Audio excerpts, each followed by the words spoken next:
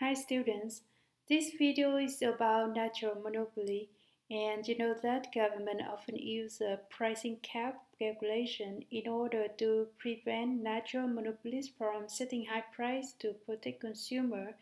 And there are three pricing cap strategies that government may use, including marginal cost pricing, two-part tariff, and average cost pricing. So what's the difference between them? Let's discuss by solving this problem together, alright? So you are given the demand curve, marginal revenue, average cost, and marginal cost. You need to answer three questions. The first one is, why is this natural monopoly? Next, if allowed to decide itself, how much will these natural monopolies produce and at what price? Or in other words, we need to determine the output and the price under monopoly, right?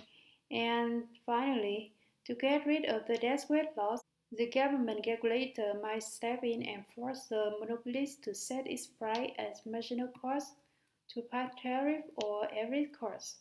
Then we need to analyze its calculation in detail, right? So let's get started by graphing this natural monopoly. From given information, you can start with marginal cost equal to 15. Then you can draw the average cost curve, that's a blue line, and it's always above the marginal cost, and it's decreasing as you can see. And then you can draw the demand curve that intersects average cost and marginal cost, and finally you draw the marginal revenue that's always under the demand curve. Okay, so make sure that you draw it correctly before answering any question. Okay, so let's start with our first question. Why is this a natural monopoly? For this question, you can say like, if you take a look at the function or at the graph, you see that marginal cost is always lower or below the average cost. So what does this mean? You know that average cost decreasing, then increasing. And this is AC mean. And marginal cost is always intersect average cost at the lowest point. When marginal cost lower than average cost, that will make average cost decreasing. When marginal cost higher than average cost, that will make average cost increasing. Alright. So if the demand curve intersect on the left side of AC mean, we call this is economy of scale. And when the demand curve intersect on the right side of AC mean, we call this is diseconomy of scale. And in our case, we have marginal cost lower than average cost. Then average cost will be declining, or average cost decreases as the output increases, and this is called economy of scale.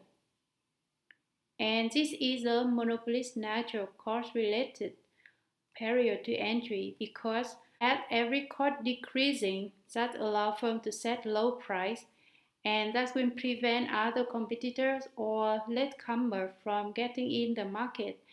And it's natural that this industry will become monopoly, and it's also desirable from social point of view. Now let's move to the next question. If allowed to decide itself, how much will this natural monopoly produce and at what price? Or we need to determine QM and PM. Alright, so a natural monopolist also want to maximize its profit by producing at the output we call QM, at which marginal revenue equal to marginal cost. Alright, so marginal revenue here you have 100 minus 2 QM equal to 15, or QM equal to 42.5. So this is output under monopoly. In the graph, it will be here 42.5, and this is QM. So to get the monopoly price, you just replace its value into the demand curve. Then you have PM equal to hundreds minus QM, and here is equal to 100 minus 42.5, or PM equal to 57.5, right? So this is the price under monopoly. And in the graph, you just line up from this intersection point up to the demand curve, right? And correspond with that, you have PM equal to 57.5, and this one is equilibrium under monopoly. Alright. Now let's move to our final question. To get rid of the dead weight loss, government may use different pricing cap strategy, and the first one is marginal cost pricing. Right. So when the regulating agency forces this firm to set its price as marginal cost, we have what is called marginal cost pricing, or PC equal to marginal cost and equal to $15. Alright, so this is a price. Then replace this in the demand curve. You have QC equal to 100 minus PC equal to 100 minus 15, and QC equal to 85. This is the output under marginal cost pricing. In the graph, it will be here 85, and the intersection point we call EC. Okay, as this output, the average cost as QC be equal to 15 plus 400 over 85 equal to 19.71. In the graph, you will line up from the intersection point up to AC and correspond with that to get ACQC. So this average cost at the output QC. And average cost is higher than the price, equal to 15, right? So firm will make a loss equal to this shaded area, as you can see on the graph.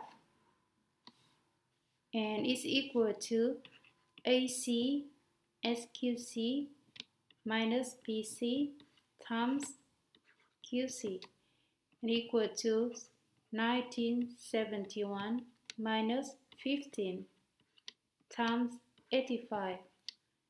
So the loss equal to $400.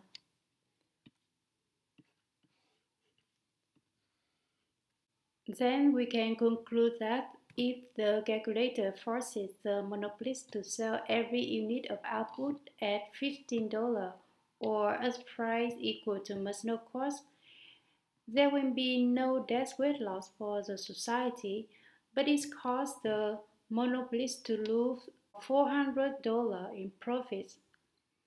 So in order to prevent from exiting this market, government needs to subsidize at least $400 by using tax.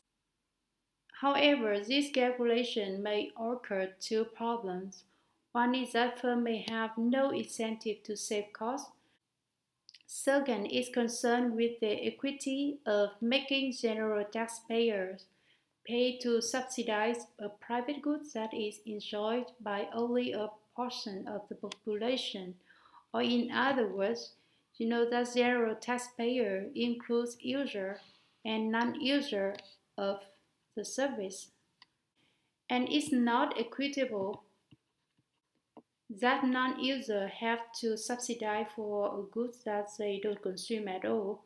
And to solve this problem, government have a second strategy, that two-part tariff, so that only user of the service or consumer of the service have to subsidize for this loss.